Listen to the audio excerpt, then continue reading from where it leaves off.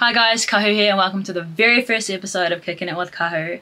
This series is all about professional esports. We'll find out more about a person behind a gamer tag. We'll find out more about the brains behind a team leader, and we will see just what goes in to being an esports professional. Our first guest is Zorenous. He is a League of Legends player and plays top lane for Direwolves. He has been a national champion, an intervarsity champion and an OCS champion. So kick back while I kick it with Zorenous. Hi guys, we're here with Cameron and we're going to find out more about the man behind the tag Zorenous. Cameron, hello, thank you so much for joining us today. Hello, how are you? I'm good, thank you. Now I think we need to start with origin story. Let's start with Cameron and then we'll talk about Zorenous. So Cameron, who are you? Where are you from? How old are you? What's your interest? Introduce yourself, please. I'm Cameron, you might know me better by Zorenous. I'm 21 now, currently I'm studying at university at Sydney. I'm studying math and computer science. And in terms of other interests, besides League, I play a couple other games, but less frequently now. I am quite interested in chess though, so I do dabble a bit of that in the side. I mean, in terms of my origins for playing League, originally, I think I first started playing games with, the first big games were on Nintendo, actually. I was a big fan of Pokemon, like a lot of people were. And then that just eventually evolved, I got into playing PS2, various games on that. And then eventually I just became a PC gamer. Question, who was your starting Pokemon? Oh no. I'm trying to remember. Oh, I think it's the total one. What's this called? Turtwig. There we go. Yes. Anyway, now that we have the most important part out of the way, which is what is your preferred starter, where did the name Zorenous come from? What's the story behind that? All right. So it's kind of random. Basically, way back, I wanted to make a Minecraft account. And for a Minecraft account, I wanted something cool. I chose something, I thought, this sounds cool, right? But then when I actually made the account, I lost the email or something and I just couldn't access it again.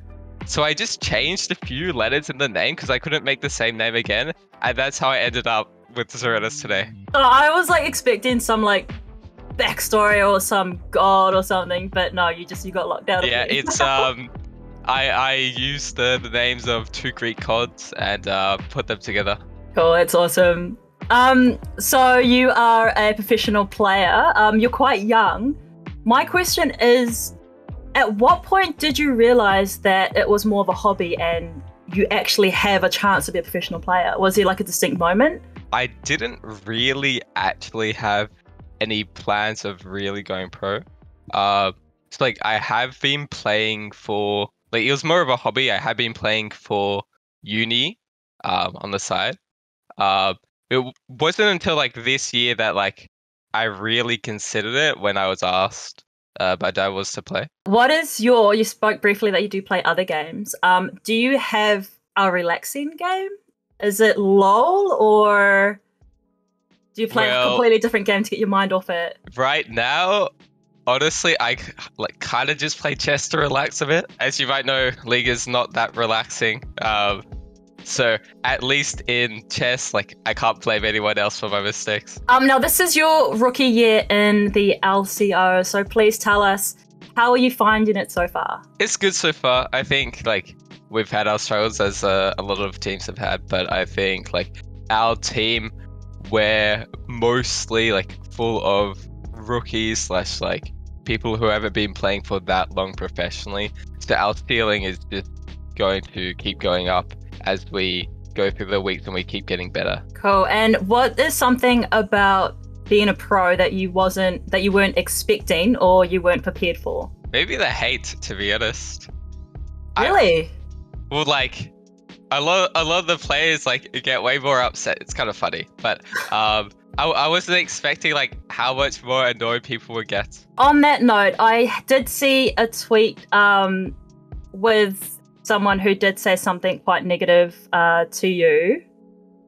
Do you know which one I'm referring to? Yep, I am aware. Can I just ask what happened there? There's like a new strat, which is playing Smite top lane, which is low economy. Essentially, you're trying to not take XP, and you're trying to abuse like objective bounties and just apply extra pressure to the lanes. Essentially, it didn't go too well early, but the teammate in question like doesn't like playing with the strategy because he thinks it's just straight up trolling. And then he just gets extremely frustrated. I guess that's one of the things with going professional is that I imagine a lot of you guys were solo players and now you're in a team. Is that how it came about with you? Did you play with a team prior or were you just a solo player? Yep, so I did play, so as I said before, so I did play OCS before, like 2 years ago. So like that was one team thing, but I have been playing like uni for a couple years as well. So, like I have had team experiences in competitive. Because it would be such a different dynamic, wouldn't it? Working with a team and a whole like new skill set as well. Yeah. When I read that tweet, I thought that the message that was sent to you was pretty toxic, in my opinion. How common is this kind of communication between pro players? I think honestly, most of the scene is fine.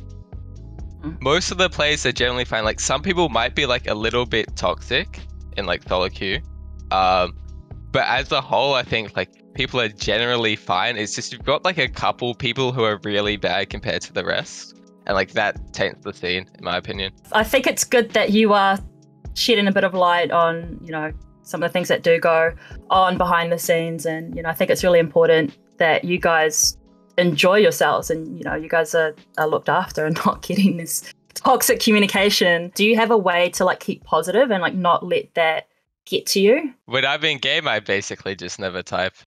I think that's what annoys them more, that I just don't respond to them.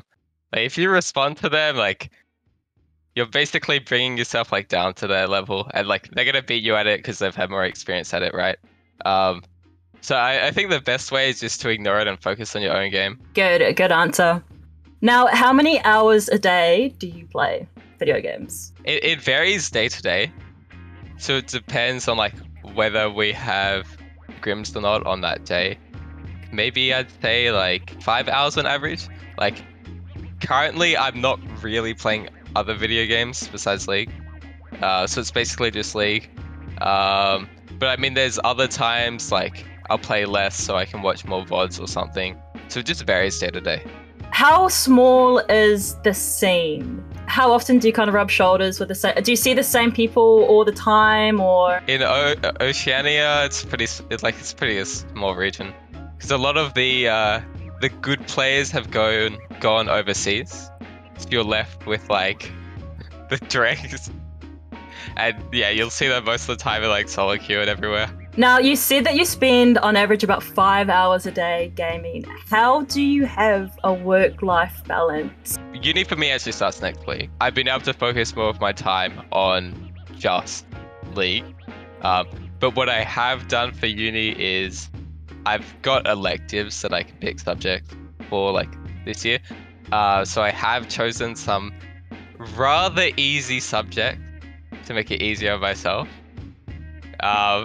So that's how I'm gonna keep a balance. That totally sounds like me taking photography, sculpture, and like every art paper. Yeah, I looked up like what's the easiest elective, and I picked that subject. Work smarter, not harder. Yep. Where to from here in terms of one, professional gaming, and then two, just your personal life? I mean, always the goal for us as a team is to go MSI, go to Worlds. Like that is the ultimate goal, and we're confident we can actually achieve that. And then for my personal life, like it's just gonna be uni, to be honest. Yeah, I'll be pretty busy with uni and League. Have you met your other teammates in person? A couple of them, not all of them. So you guys have only really interacted online? Basically, like I've only met like 2 or 3 of them like once in person at media day, and that's it. I mean, I guess just with the nature of gaming, it all works online. Yep. But then do you guys have like team bonding or anything outside of the games? Sometimes. Do you play chess with them? Or that caused too many arguments? Well, we haven't played chess. I don't know. There's probably someone who's actually good, and I'll get my ass kicked properly. But we play some games occasionally together. For those who want to keep up with you and follow you, how can they do that? You can follow me on Twitter. It's at Zorenous. I don't post that much, but when I do, it's sure to be a banger. And saying that, your last post did cause waves a little bit. Yep. So he's telling the truth. Oh, well, thank you so much for joining us today. I really appreciate you. It's been really good to get an insight into the player himself. Thank you for having me. Thank you very much, and all the best with your professional career. Thank you.